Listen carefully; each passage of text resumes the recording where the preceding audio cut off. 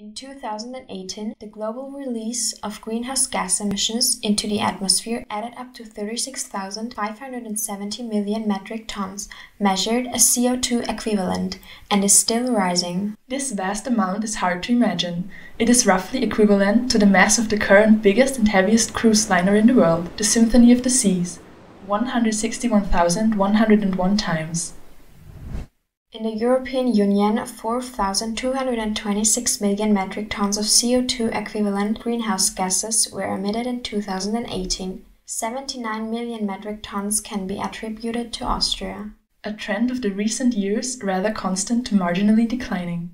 Where do all these emissions come from? Most of the CO2 equivalent emissions are stemming from three sectors: energy and industry, transport and buildings.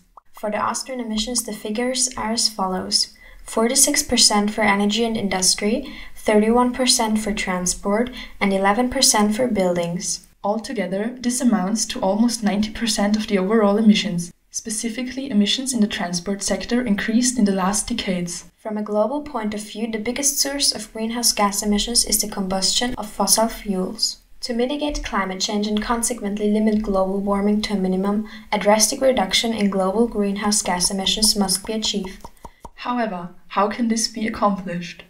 Hydrogen can play a major role. When hydrogen is burned in a fuel cell, it is converted to electric energy and harmless water vapor.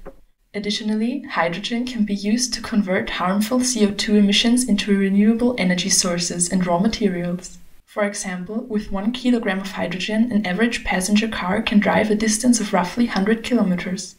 But where does hydrogen come from and how can it be produced?